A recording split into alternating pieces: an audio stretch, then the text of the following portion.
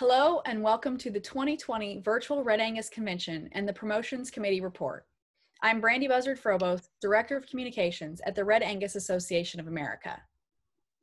And I'm Tracy Keister. I'm the Editorial Coordinator for the Red Angus magazine.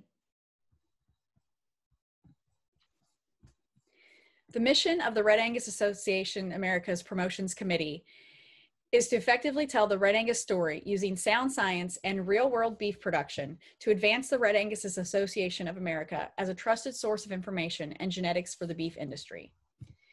Our committee members are Kay Klompian, Chair and Board Member, Connie Mushrush, Board Member, Karen Raisland, Lori White, Celeste Satrini, Ann Kimmy, Kelly Massey, Cody Hoffman, myself, staff member, Tracy Keister, staff member, and Kevin Lemaster, staff. Our promotions committee had a really big year this year. One of the largest and most exciting projects we were able to work on was developing new logos for the RAAA and the JRA. Our committee, as well as staff, worked very closely on developing a new logo for the association that represented the association's commitment to the commercial cattleman and also had a fresh and modern look. Our biggest asset is our name, Red Angus. So after many proofs and hours spent editing and in conversations with the committee and the developer, we aligned on these new logos for the RAAA and the JRA. The new logos come in several different color iterations, but as you can see, the main ones are red and blue, which are going to be used more often. You can also see in the bottom corner a reversed white version that is used on darker backgrounds.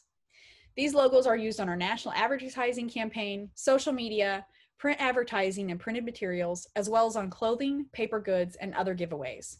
You've probably seen the logo in some advertisements and magazines already, and you will see even more of it moving forward in the coming months. Our promotions and communication strategy is to keep Red Angus in the spotlight, and one way we do this is by distributing at least one press release every month so that we can stay in front of the media. We've done this for the past 2 to 3 years and have found that it's been very successful with keeping Red Angus in the news and at the forefront of conversations in the industry. We will continue on this process to turn out press releases on timely topics, association updates, and marketing projects as we move forward in the coming year. This past fiscal year, our team distributed 20 press releases to trade media and industry publications in the US and Canada, highlighting our marketing programs, leadership events, JRA updates, association developments, and staff changes. Along similar lines, at Red Angus, we have a lot of original content, whether it be magazine content in the Red Angus magazine or e-news articles. We have a lot of content that comes from our staff. Every month, our team sends our editorial content out to trade publications and other media outlets for pickup. We had a very successful year in that we had our editorial featured in more than 20 beef industry publications, many of which were major publications, such as Beef Magazine, Drovers, Progressive Cattle, Working Ranch Magazine, and several other regional publications. Through those placements, we were able to reach more than 145,000 beef industry people. We are always working to keep positive Red Angus news in front of people, as well as position Red Angus as a thought leader on beef industry issues and trends. Social media has continued to grow for the Red Angus Association of America, particularly on Facebook and Instagram. We are really excited to be able to pair our magazine editorial content with great visual images that we get in our photo contest. So on the screen, you'll see just a handful of examples from our Instagram and Facebook feeds, where we are taking a caption from an article or an e-news message and pairing it with a relevant, really engaging photo, and in turn, getting really good feedback or engagement. We also pay close attention to what we call moments in time or special days. For example, you'll see a National Ag Day and International Women's Day posts on the screen. We really like to try to set ourselves apart from other outlets on these days by using a good photo in a memorable way, and we think it's really been working for us over the past few years. In fact, it's worked really well this past year. We had growth of 31% on Facebook, 41% on Instagram, and 34% on Twitter. While sometimes we feel like we're fighting the bear of the Facebook algorithm, we will work to stay relevant and stay in front of our audience with a positive marketing programs, our positive news, and really engaging photos. Another really exciting project this year in our communications and promotions area was our national advertising campaign. You may remember our previous campaign of the Thrive, which we had a very engaging cow that we really loved, but we felt that at the end of 2 years, we needed to develop a new campaign. Our staff worked as a team to use these images that actually came in through our photo contest to create these really engaging ads. And I'm going to hand it off to Tracy Keister to talk more about the graphic design behind these. So go ahead, Tracy. Thanks, Brandy. We were very excited to get these images, all the images in our photo contest, but these stood out to help spread the message that we wanted to. And profitability is always the top driving force for what we want our people to remember, but we want it to be something that is memorable and unique.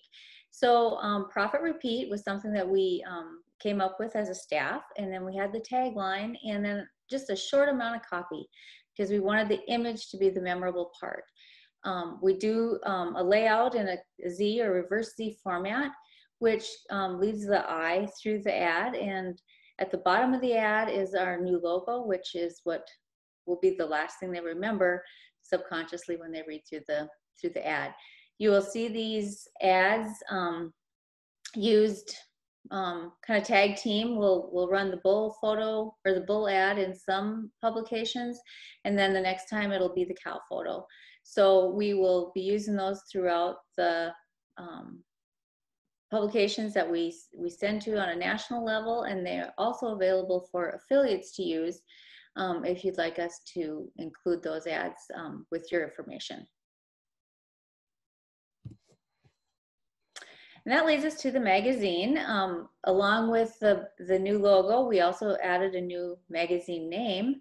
We dropped the American off of the front of it because we thought that was creating a little confusion onto the association's name. So now we are just the Red Angus magazine, and we use the new logo as part of our masthead. These are the 3 magazines that we have featured the logo on. The third one is the October magazine, which you will be getting shortly in your mailboxes.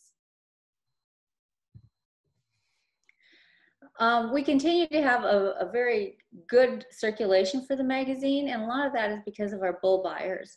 So if someone receives a transferred animal, they receive the magazine for free for that first year. So as you can see by our circulation numbers, our membership, or the seat stock part of it, is actually the small part of our publication. So we continue to have a commercial focus with our editorial and keep those producer profiles and stories pertaining more to our commercial industry. We have had some advertising pullback due to the cancellations with COVID from shows and sales, but we've just reduced the size of the magazine or the number of pages to accommodate that and keep our budget on track. So you might see a little bit smaller magazine, but that's just because the advertising doesn't support it. So speaking of producer profiles, we still continue to talk about our commercial producers who are excelling with Red Angus. We had producer profiles in Colorado, Kansas, Montana, Iowa, and North Dakota. And if you have a good producer in your area that you'd like to highlight, be sure to let us know. In addition to our producer profiles, we also do feature articles, which are a variety of different topics, kind of try to follow our editorial focus. We did a women in ag one in December. We also talked about our hide color project. After the bull sale season, we did a feature on how online auctions kind of saved the day and helped producers continue to sell their bulls, and commercial cow-calf operations be able to still purchase the bulls that they needed for the sustainability of their operation. We also do some management type articles and health issues too. Some of our other features, we're talking about the good foot structure, which is something that we talk about with our foot and leg task force with the association. So we put an article out that talked about that. And we did a story on pasture to plate marketing, and that is expanding as a topic across the United States right now. And we also featured the Red Angus Foundation and a feature on that and a few other more management things with AI and sex semen. One new feature in the magazine that you may have noticed in the last issue is our milestones and metrics. You'll find this every issue going forward, and it's going to be by our member services article. This will just highlight some of the snapshots of what we're doing in each department with Red Angus, and it'll change every issue. So if you want to just kind of keep track of what we're doing, that's a great place to look for it. Another exciting thing is the back cover is up for auction. If you watch the October issue, that will have more details in how you can bid on that if that's something that you are interested in. It will be a 10-time advertiser, and since it's a premium location, it will be up for bids. Kevin will have more information on that in the October issue. In the meantime, we did do some fun things on the back cover. Brandy came up with a phrase or a saying that we could all hold a sign up for. It was kind of the trend at the time. And when we were social distancing, that was a great way to get our message out to our producers and our members. We also promoted the Learn from the Best series. And in the October back cover, we'll be talking about our Red Angus Foundation Pick of the Herd auction. Some of you may have utilized our new e-blast service. We did change our rates about a year ago, and it's a straight across fee. It doesn't matter how many times you advertise in the magazine now. It's $125 for every e-blast. There is a rush fee if you do need that e-blast turned around quickly. We did offer some free e-blasts if someone had a sale cancellation or had crowd restrictions due to the pandemic. We did offer 2 free e-blasts, which is kind of our policy for weather-related floods, blizzards, anything like that. So we also offer a free e-blast for junior events or fundraisers if somebody lets us know. And finally, this is just a snapshot of what our editorial focus is. We try to keep that timely, and it's pretty much the same for every issue or for every year.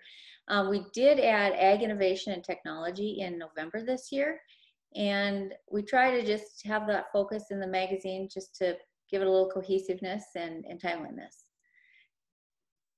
So with that, I think that kind of wraps up our promotions committee report. If you do have any questions or ideas, feel free to email Brandy or I, and you can reach us at media@redangus.org.